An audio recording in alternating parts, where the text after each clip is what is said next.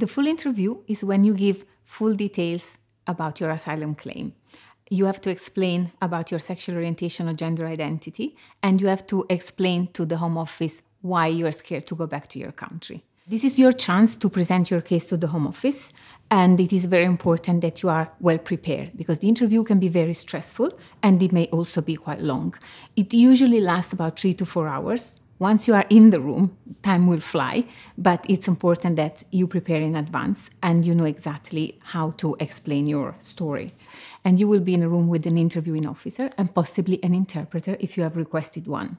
You will have to prepare in advance of the interview to make sure that you know your story and you know how to say it. Obviously, this is your story, it's your experience, so you will know it very well. But one thing is to know it and one thing is to know how to explain it to somebody.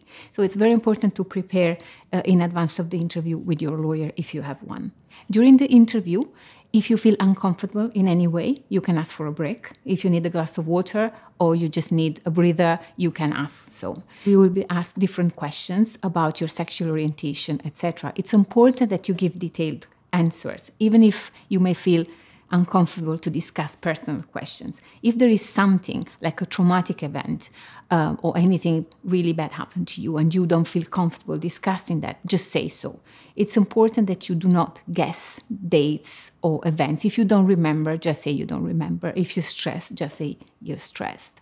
The Home Office shouldn't ask you any sexually explicit question, but it's up to you to volunteer information about whether, for example, you had a sexual encounter or romantic experience. But the Home Office shouldn't probe and ask further questions about that because that's not about being LGBTQI. If you have an interpreter during the interview, you have to make sure that you and the interpreter understand each other.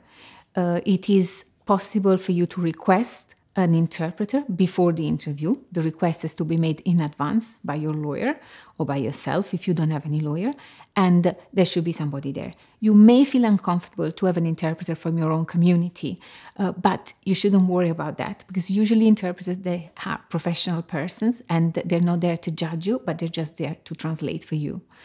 However, if you feel particularly uncomfortable for any specific reason, discuss with your lawyer in advance or explain to the immigration officer during the day. During the interview, you will explain your story and you will be asked at the end if you've got any other comments. So if anything went wrong and you felt intimidated or uncomfortable, that's your opportunity to say so.